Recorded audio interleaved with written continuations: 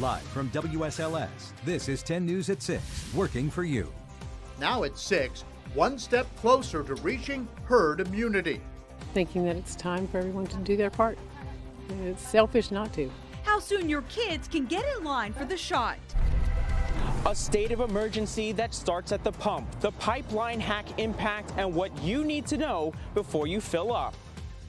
Good evening and thanks for joining us for 10 News at 6. I'm Lindsay Ward. I'm John Carlin. Kids as young as 12 could be getting the COVID-19 vaccine now in just a matter of days. As we reported as breaking news yesterday at 6, the FDA gave Pfizer's shot the green light for kids ages 12 to 15, but it still needs approval from the CDC. 10 News reporter Jessica Jewell joins us now live in Roanoke. So Jessica, what's next in this process here in our area?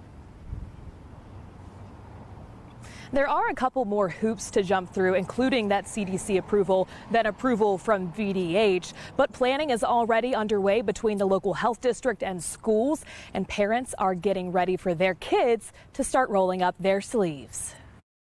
I would like to see how it starts out. Jennifer Flora's 2 children are many years away from vaccine eligibility at this point, but her mind is already made up. I would get them vaccinated, for sure. Do you have any concerns about it? I have more concerns about them getting sick than I do the vaccination. Parents and grandparents, I want it approved for everybody as soon as possible. sharing similar sentiments. Thinking that it's time for everyone to do their part. It's selfish not to. Puts other people at risk. The FDA's approval Monday puts 12 to 15-year-olds one step closer to getting their vaccine, something local health district director Dr. Cynthia Morrow says might be a challenge given what they've seen with clinics for ages 16 and older so far. The uptake at our school-sponsored vaccine clinics has not been as robust as we were hopeful. Still, though, planning is already underway to move younger students into those clinics. We're trying to make it as convenient as possible. We want to do everything in our power to optimize our vaccine rates. The easiest way to do that may be at school, so they're making a push to get students vaccinated before summer and allowing parents to give consent electronically so they don't have to be present for their child's appointment. More vaccines, hopefully leading to a more normal life for children next school year. We just have to do it. It's been a long year. We've all worked hard, and we need to finish it off. The challenge with those school clinics will be getting students in for both doses as the school year is winding down. But at this point, local doctors' offices and pharmacies should have plenty of supply. Live in Roanoke, I'm Jessica Jewell, 10 News, working for you. Well, just one state over, scenes like this of a fuel frenzy are becoming more and more common. And even here at home, Virginia Governor Ralph Northam is issuing a state of emergency because the Commonwealth could see a gas shortage. This comes the day after hackers shut down the Colonial Pipeline all along the East Coast. 10 News reporter Tim Harfman is live in Campbell County tonight. And Tim, many are still able to fill up right now. You haven't seen any long lines out today.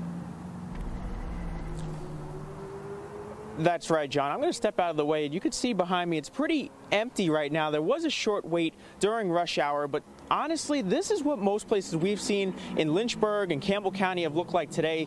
Gas station managers we spoke with say they have enough gasoline for now, but there's still some concern from both managers and motorists that there could be a shortage. Now, a AAA spokesperson says the longer the Colonial Pipeline outage continues, the greater the impact it could have on stations running out of fuel, and those stations that have gas might sell it at a higher price because of demand. Virginia faced a 3-cent increase overnight, and it's expected to climb. AAA asks motorists to be prepared, not panic, and recommend you fill up once your vehicle reaches a quarter of a tank. If they're panic buying gas every time they're out, refilling as quickly as possible, that's going to create artificial demand, and that's going to cause problems down the road. Some gas stations we went to today in Lynchburg and Campbell County say so far they haven't had any issues, but wouldn't be surprised if that changes. Now here at the Citgo station on Timberlake Road, the manager tells us that he tried to order premium and diesel gas yesterday. He expected a delivery today, and it never showed up. Live tonight in Campbell County, Tim Harfman, 10 News, working for you. We saw another nice day outside today, and this afternoon was a similar feel, but a bit cooler than yesterday. A beautiful sunset there.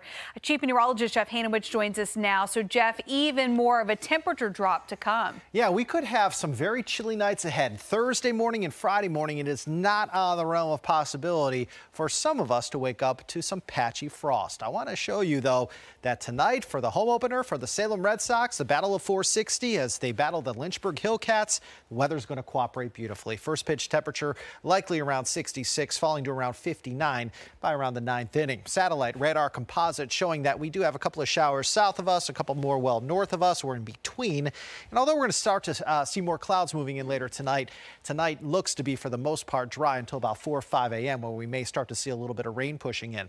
Your Wednesday planner showing the chance for a couple of showers mainly south of 460, say through midday tomorrow. Once we get into tomorrow afternoon, any clouds around will start to break up. Simply put, tomorrow looks to be a day where we're going to have more sunshine north and more clouds to the south. Temperatures start out in the upper 40s to near 50 with highs only in the middle 60s.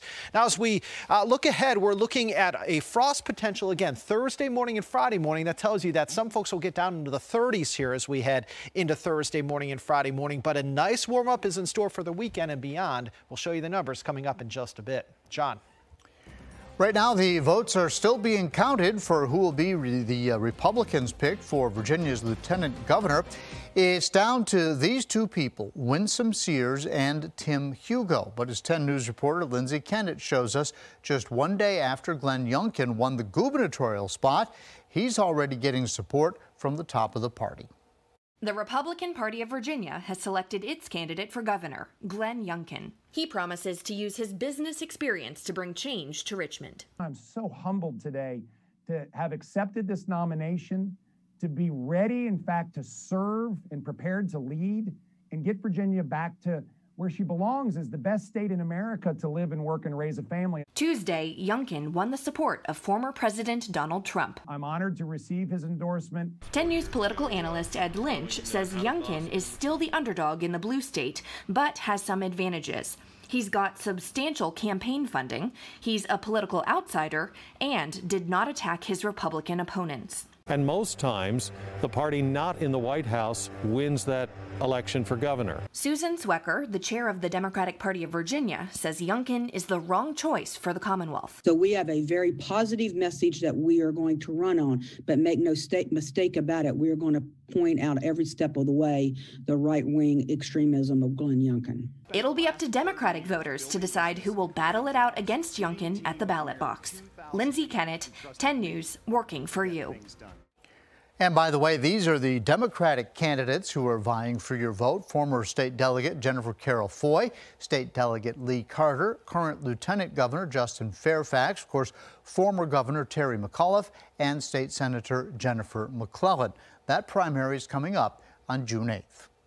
New tonight at 6, it's the end of an era for Wythe County. The sheriff, who has served the community for nearly 40 years, is retiring. Keith Dunagan says his final day at the department will be August the 1st. He says it was a difficult decision, but he wants to spend more time with family and friends. While he's done many things in his career, he says he's most proud of how the county improved school safety. A place to lean on each other after a major life change, the trauma group that continues far beyond your hospital stay. And here's a live look from the Salem Red Sox Stadium. Up ahead in sports, we'll show you what's in store for the future of this team. Our local hospitals help people heal from all kinds of injuries. But Carilion is working to help survivors of life-altering traumas even after they're discharged. Carilion's Trauma Services is teaming up with the Trauma Survivor Network. The goal is to help former patients and their caretakers connect and find their new normal. Connecting other people that have had similar experiences so that they can share their experiences and share what they've learned. To bring even more people together, they're hosting a virtual race to rebuild this weekend. Some of those survivors are starting the race together on Saturday. The Star City is the spotlight, and one business is setting the stage. Where you can catch the Grandin debut. And you are looking at a live picture from our poor mountain sky cam. A couple of clouds around, no doubt, but our fair share of blue skies too. I will let you know when temperatures will start to warm back up and when you may need the umbrella in spots coming up in your forecast. New tonight at 6, a Roanoke business is making its claim to fame. The Grey Goose, it's a home decor shop in Grandin Village, will be featured in a Lifetime movie. The movie's director is a Roanoke native and approached the store's owner about using it as a backdrop. So the shop closed down for a bit on Sunday while the crews filmed, and the store owner and her daughter were even featured as extras. It was just a joy. It was exciting to see what all goes on. They used a fog machine in here and dimmed my lights with some paper on the windows, and it was just a fun learning experience. Other businesses in Grandin will also make appearances. The movie doesn't have an official name just yet, but it should be on Lifetime as soon as the end of next year. Your local weather authority, always watching and tracking for you from the JES Weather Center. Hi there, friends. I'm meteorologist Jeff Hanowich. The land of the midnight sun. You got it. The town formerly known as Barrow. Well, the sun won't set until August the 2nd. So you know when this happens, when Alaska really doesn't see any darkness at all for a couple of months, we're getting very close to summer. And of course, the sun's direct rays are moving further to the north, which allows for Alaska to not get dark until early August again. All right, so the radar showing that we are dry here locally. Great news for the big baseball game going on in Salem this evening. The home opener for the Red Sox as they battle the Hillcats. Nothing to worry about this evening. Going to start to see clouds rolling in, though, as we head into later tonight, after midnight. Could have a few showers towards the New River Valley, Mountain Empire late tonight. Better chances for a couple more showers here as we head right along the North Carolina-Virginia border as we head into Wednesday. But without question, the bulk of the rain on Wednesday going to stay south of us towards the Carolinas. And as we continue to go through time, this front that moves through here, or actually goes to the south of us, is going to usher in some more chilly air. A reinforcing shot of cold air is coming at us from the north. So we are looking to stay very cool here as we head for the remainder of the work week. Now, as far as how much rainfall we see, it's not going to be much. Okay, areas say south of 460 could see maybe up to 10. So this is going to be a huge rainmaker for us. Keep in mind, any rain we get tomorrow will be beneficial. We need the rain across the region as we just haven't seen a whole lot of it. We look dry on Thursday, and then we could have some isolated rain chances Friday, Saturday, and Sunday, but more of us will stay dry than get wet those days. 56 right now in Hot Springs, 72 Roanoke, mid to upper 60s out across South Side, 61 Hillsville and Galax, 62 in Wytheville. Feeling like March again on Wednesday. We're forecasting highs between 59 and 64 degrees. Keep in mind the average high at this time of year ranges between 71 and 77, and it just does not look as though we're going to get there as we head into tomorrow. Temperatures tomorrow 10 to 15 degrees below average. The first 90-degree day before May the 15th, how often does it happen? Well, it happens about half the time in the Highlands, Lynchburg, and Roanoke Valley. Happens a little more than half the time in Southside. Hardly ever happens across the New River Valley. So basically, we're supposed to not get too terribly hot before May the 15th, but it's really after May the 15th when we really start to crank up the heat around here. For tonight, partly to at times mostly cloudy. Partly cloudy this evening, mostly cloudy after midnight. Few showers possible late towards the New River Valley and Mountain Empire. Lows tonight 40 to 50. For tomorrow, we're cool after some morning showers south of the Roanoke Valley, south of Highway 460. Highs in the mountains tomorrow 57 to 63. Outside the mountains 62 to 67. Your extended forecast showing temperatures here in the 60s as we head into Wednesday, Thursday, and Friday. Middle 70s Saturday and Sunday. Mid to upper 70s. Some of us close to 80 by early next week.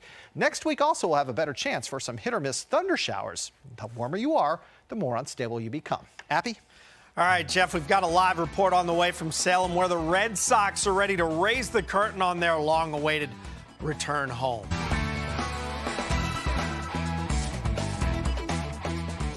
All right, this was like waiting for Christmas and then having it moved to March like a year later. Tonight, it's Salem's turn to welcome baseball back, and 10 Sports' Eric Johnson is our own Chris Kringle tonight. He's standing by as the Red Sox and the Hillcats get set to do battle. So the rivalry remains even if the league is different. Eric, take it away. That's exactly right, Appy. You know, the Red Sox and Hillcats may be the low-A affiliates of their respective ball clubs now, but as they both proved in the opening week of action, much like the fans that are here to stay, so is the will to win.